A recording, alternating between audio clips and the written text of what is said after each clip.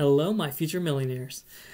Today I'm going to go over some of the most versatile and easy to use investing apps you can get right now and start on your path to take your finances to a whole new level. If you haven't already, please hit the subscribe button for more videos. Before we jump in, some pointers you should have, or at least start working towards, are writing down your investment goals, the very first one. Next is building an emergency fund as your safety net, because you should always have a safety net. And lastly, paying off any sort of high interest debt, because if you have high interest debt and you're earning on the other side, well, all the money that you're earning from this side is just going back to the other side to pay out the interest. It's like running in a wheel over and over again and going nowhere.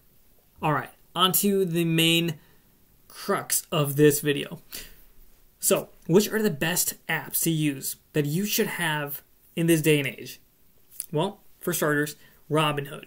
You've probably heard of this. When it came in the market, it was a game changer. It introduced commission-free stocks right on your phone. A lot of other companies have followed suit because of this, because they have to compete with free. And aside from that is the very sleek and refreshing app, making it easy for everyone to invest in stocks and even Bitcoin, but no other cryptocurrencies yet. And I'll actually include a link down below you can use to get onto Robinhood and also get free stocks as well when you sign in through my link. An alternative to Robinhood is Webull. Webull is another app that's making waves in the finance industry. It is very easy to use, and if you're more technical, you can actually get into more charts and also more features that Webull offers that Robinhood does not. And also I'll include another link below, again, to get free stocks, I think valued up to $1,600. If you are that lucky to get that, please let me know, and maybe go 50-50 with me on that. Just kidding, you can keep it.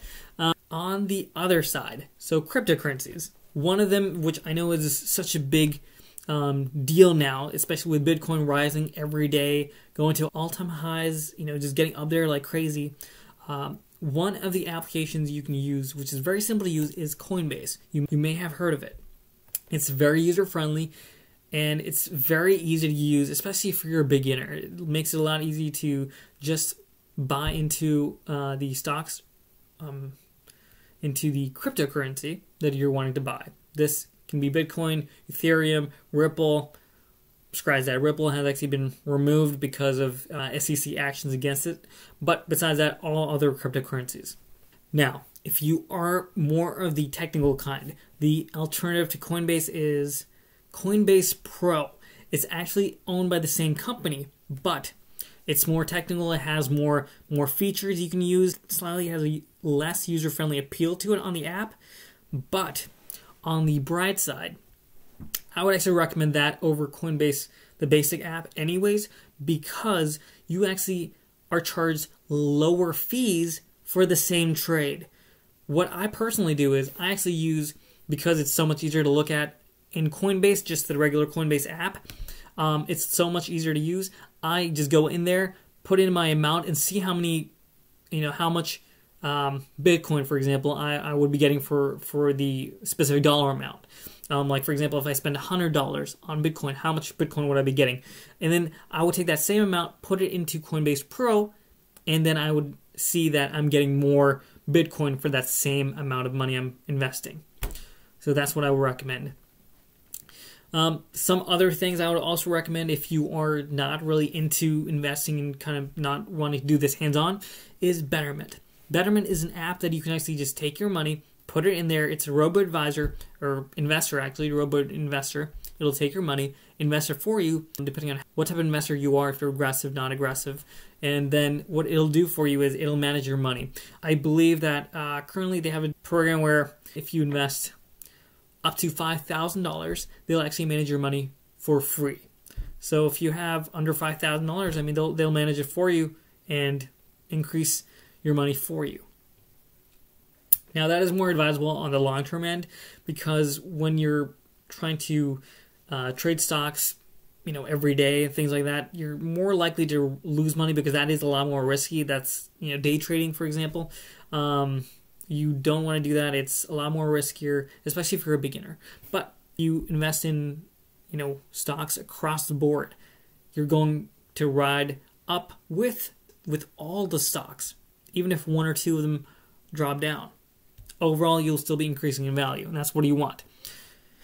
Now, if you're into wanting to invest in real estate, but you really don't know where or how to invest in real estate, there are so many apps, but I'm going to share one. This one is called Fundrise. Now, this is an app that you can use pretty easily, but the downside to this is your money is not liquid. And what I mean by that is, once you invest, you are committed to keep that money in there for quite some time. I believe it's every 3 months, every 3 to 6 month intervals where you can actually remove money, but can't really take that money out.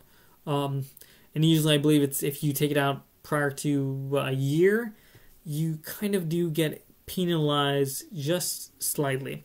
So something to keep in mind. Real estate, again, itself is not very liquid, but this does give you some sort of liquidity for the most part. So in the comments below, let me know where you guys are in the financial ladder. I mean, there's no wrong answer. You could be right in the beginning. You could be, you could be right at the top. You could be right in the middle, trying to just get your way there.